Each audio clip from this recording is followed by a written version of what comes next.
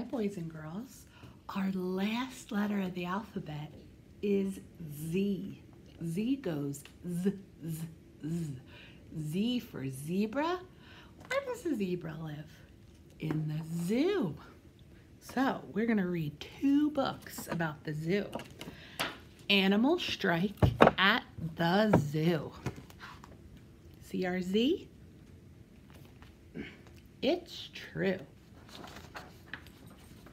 There's an animal strike at the zoo. It's true. The headlines are telling it all. The animals quit. That's it. We're through. Say all critters from biggest to small. We're paid only peanuts, the elephants shout. And goodness, we're bigger than that. So now they won't trumpet or lumber about. They sit in the shade looking fat. The monkeys won't monkey around anymore. You won't see us climbing again. They wallow like big monkey lumps on the floor. We want a nice pool in our pen. The zebras are looking like horses today. They painted their stripes in, you see. We're all sick and tired of eating this hay. Our good looks do not come for free. Those silly giraffes are not any better. You won't see our necks anymore. They're knitting themselves lots of turtleneck sweaters, which go from their heads to the floor. Business these days is as slow as can be. Folks go to the circus instead. Nobody wants to pay money to see the animals lying in bed. The lions aren't roaring, the eagles aren't soaring, the penguins are snoring. It's all rather boring. What can the zookeeper do? There's an animal strike at the zoo.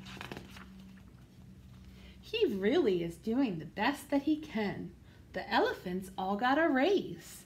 Instead of just peanuts, they now eat pecans, and he offered them 6 hours a day. The monkeys were given a small kiddie pool, and he's feeding the zebra sweet oats. But the monkeys complain that the water's too cool, and the zebras demand root beer floats. Then in through the gate walks sweet little Sue. She can't believe that she's here. She's always wanted to come to the zoo, and she's begged for this trip for a year. But no birdies are peeping, no lizards are creeping, no bunnies are leaping. Then poor Sue starts weeping. Her heart is broken in 2 by the animal strike at the zoo. As tears start to streak down her cute rosy face, the animals watch that wee child. A deep hush of sadness falls over the place. And then they go totally wild.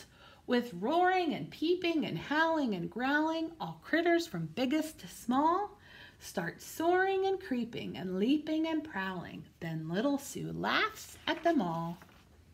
And all of the animals find out that day they actually like what they do. The zookeeper calls the reporters to say, "Hooray! No more strike at the zoo." But the bear at the circus won't pedal his bike. Uh-oh, he says he is on strike. The end. Our next book is called The View at the Zoo. Here's our letter Z again. Z for zoo.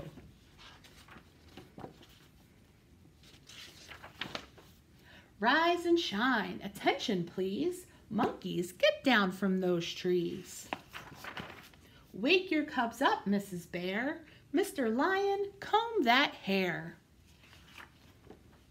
Elephant, please wipe your nose. Pink flamingos on your toes. All giraffes, please stand up straight. That's more like it. You look great.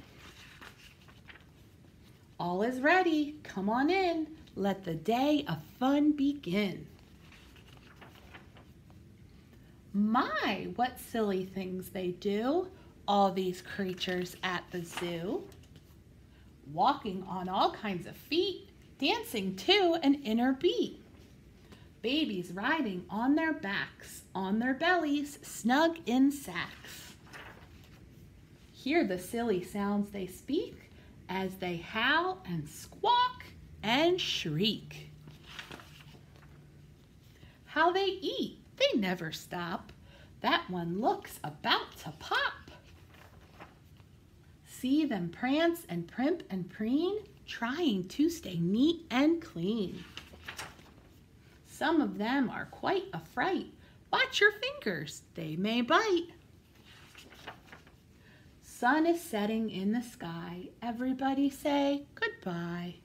Please go home so we can sleep. Time for us to count our sheep. Whew, they're leaving. Off they go.